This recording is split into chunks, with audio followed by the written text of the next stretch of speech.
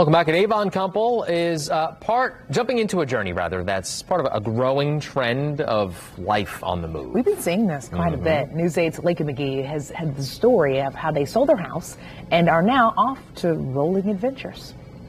John and Susan Skelton are packing up their lives and hitting the road. They sold both their vehicles, their home, and everything in it. They say they're trading in items for memories and experiences. Goodbye, Avon. Hello, open road. After 20 years in their home, Susan says her and her husband, John, are traveling the United States in a fifth wheel. And living our best life. We have never done this before. We've never camped. Until he pulled that RV home from Michigan, he'd never even pulled anything longer than an 8-foot U-Haul trailer. To pull the fifth wheel, they bought a big truck. I can't even tell you how excited I am. I'm ready to burst. It's so exciting. And John could not wait to show me around.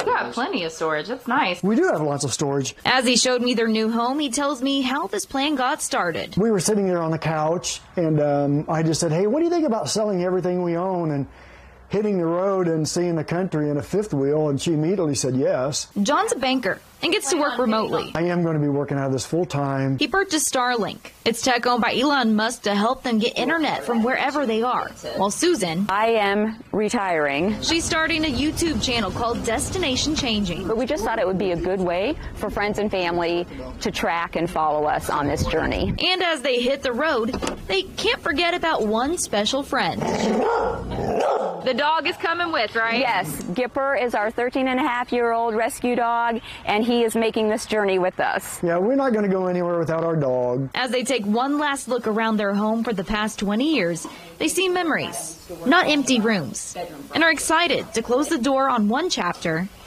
and start a new one. So these two are on the road right now. This is their first full week of them traveling, and the first stop is Yellowstone because Susan plans to run in a half marathon there. It's her goal to run one in every state, and she's already on her way to doing that. In fact, this past Indy Mini was her 100th half marathon in Indiana, on top of all the others that she's done elsewhere. And of course, she and John plan on making many memories along the way. I'm Lake McGee for Wish TV, WishTV.com, and follow us on Facebook.